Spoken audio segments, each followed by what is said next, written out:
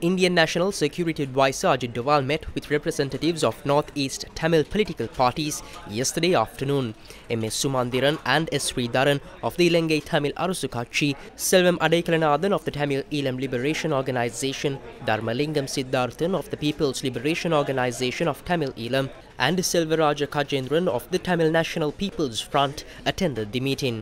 Some participants in this discussion explained the decision to field a common Tamil candidate. We expressed our opinion that we should support a candidate who agrees with us by extending support to a main candidate and negotiating with him. He did not say anything directly, but he indicated that even if the Tamil people had 8% of the votes, it could still impact the decisive contest between the main candidates. He said that it could become a vote that decides the winning candidate. Therefore, he emphasized the need for everyone to agree and reach a consensus. Subsequently, we were told that we could achieve significant success if we acted as a unified group and avoided splitting votes strategically. MP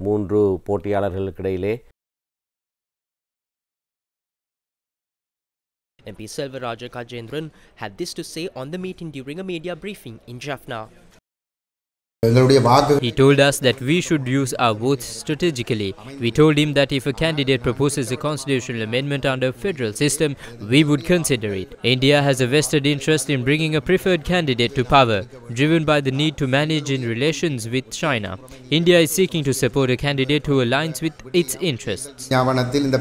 Meanwhile, a meeting between Indian National Security Advisor Ajit Doval and President Ranil Wickremesinghe took place this morning at the President's office. According to the President's media division, the discussions focused on the ongoing economic collaboration between the two countries. India's National Security Advisor Ajit Doval met with the presidential candidate of the National People's Power, Anurakumara Dissanayake, this morning. MP Vijitha Herath also participated in this meeting. Details of the discussion were not disclosed. Ajit Doval also met with the presidential candidate of the Samagi Jana Balawegaya, Sajith Premadasa. They engaged in a lengthy discussion for almost 1.5 hours regarding strengthening ties between the two countries.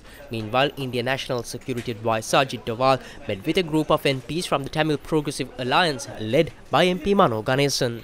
At his invitation, we participated in the discussion today. We spoke about how India supported us with $4 billion during Sri Lanka's economic distress. He said that India is ready to collaborate even if they come to power and emphasized the national security and good governance of the two countries are intertwined. Additionally, the Memorandum of Understanding for the establishment of a secretariat for member countries of the Colombo Security Conclave, including Sri Lanka, India, Bangladesh, Maldives and Mauritius, was signed in Colombo today. The signing took place at the President's office this afternoon. Our collective commitment to the 5 fundamental pillars and the objectives of the Colombo Security Conclave will be crucial in shaping a future where peace, stability and prosperity are not just aspirations but tangible realities. In a world characterized by rapid change and evolving threats, our efforts should focus on further strengthening regional partnerships, sharing intelligence and developing collaborative strategies. It is imperative that we address traditional security concerns while also confronting emerging threats that transcend borders, including cybersecurity, transnational crime, and maritime security. It's a good start for us, or a good next lap for us, and let's make the most of this.